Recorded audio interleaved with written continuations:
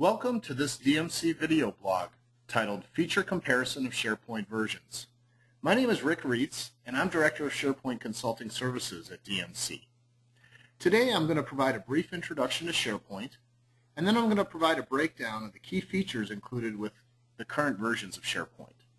First, we have Windows SharePoint Services 3.0, also known as WSS, Microsoft Office SharePoint Server 2007, also known as MOS, SharePoint Foundation 2010, and SharePoint 2010. So what is SharePoint? Really it comes down to it's a technology that makes it very easy to find, share, and manage content. A lot of people are surprised to learn that there's over 100 million users of SharePoint worldwide. And SharePoint is actually one of Microsoft's most successful products ever, having surpassed $1 billion in sales faster than any product in their history. One of the reasons it's been so successful is that it's browser-based and it's so easy to use and share information. You might also be surprised to learn that Microsoft licensing for the basic versions of SharePoint is actually free.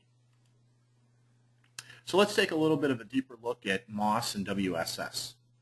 First, we have collaboration features, most notably team sites, and this allows groups of people within a department or across departments to collaborate together on a business activity.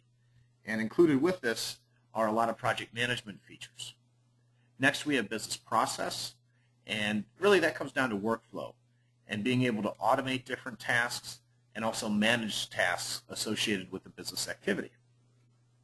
Next, we have content management, and document management is one of the most popular features within SharePoint. It keeps a complete version history of any document that you upload to SharePoint, and it also keeps an audit trail of who changed what and when they changed it.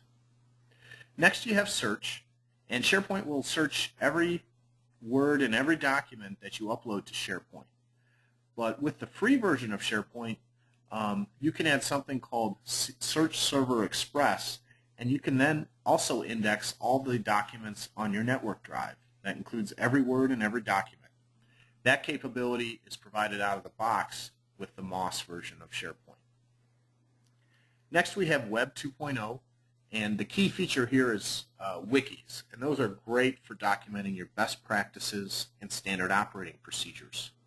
It allows you to do so in easy-to-find, easy-to-navigate web pages. And you don't have to know HTML in order to compose a wiki.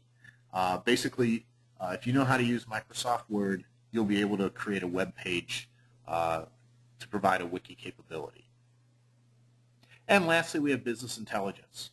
And business intelligence is a great way in which you can track key performance indicators and create a dashboard so that you have a visual view of the health of your business. And DMC has actually enabled this capability with the WSS version of SharePoint. It does come out of the box, a limited ability to do KPIs and dashboarding. The DMC solution, I think, is actually a little bit better than what you get with MOS. So let's dig a little bit deeper still and take a look at these different features across the different types of WSS and MOS versions. Starting in the bottom right rectangle, we have Windows SharePoint Services, and most of the features we just talked about are included here. Search, document management, including the version control and version history, as well as wikis for best practices and standard operating procedures, and many project management capabilities, such as issue and task tracking. When you take a look at the standard version of MOS, one of the key features here, especially for a larger organization, is the content publishing capability. So anybody can contribute content, but you can force it to go through a workflow approval process. The standard edition also provides some additional look and feel capabilities, as well as a records management feature that allows you to expire content after a pre-specified period of time. Next, we have the enterprise version, and the key additional features here center around business intelligence, again, being able to track key performance indicators and create dashboards. As I mentioned earlier, you can do that with the WSS version, and DMC has a great solution to help you do that. I actually have a different video blog called Automating SharePoint Dashboards is Essential. So if you're interested in that, take a look at that video blog.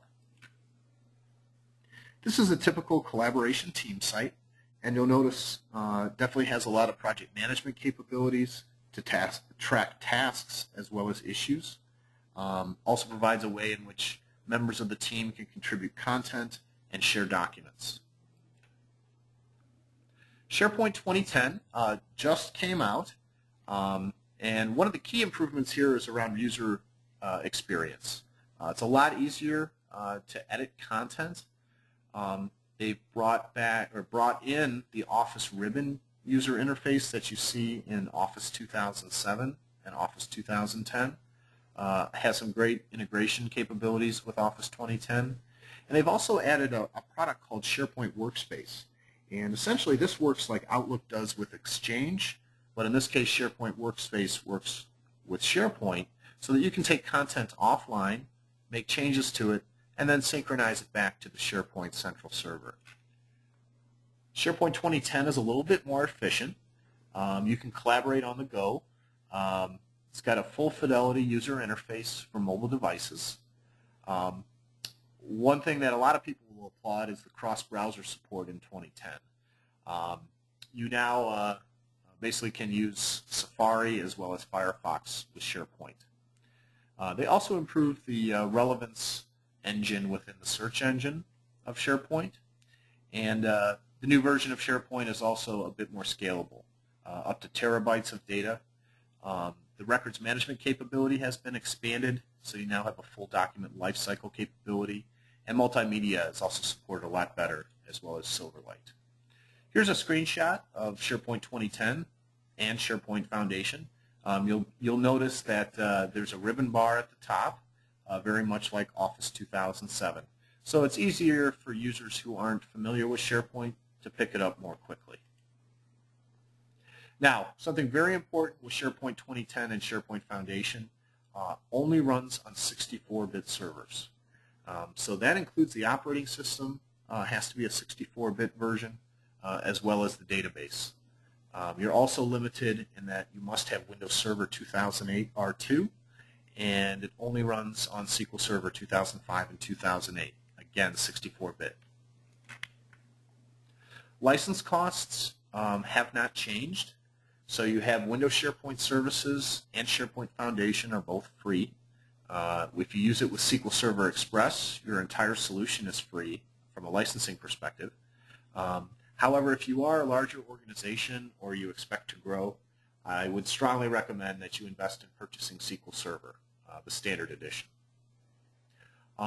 Larger organizations, SharePoint does a ton of stuff, and you might get a little bit of sticker shock looking at these prices, but really it is a fantastic value. So no matter which version of SharePoint you choose, it's very important that you plan appropriately. You're going to want to meet with each department, make sure they understand SharePoint's capabilities, and then meet with each one and determine what they expect to do with SharePoint. From there, you'll develop a taxonomy, or essentially the navigational structure in which you're going to organize your content so that people can find content very easily. And then once you've done that, you can start to add workflow capabilities, perhaps add some dashboards to track your key performance indicators. So thank you very much for your time. I hope this was informative, and I would welcome an opportunity to discuss SharePoint one-on-one with you. So if you do have any questions, or if you want to figure out whether or not SharePoint's right for your organizations, please don't hesitate to give me a call. Thanks again.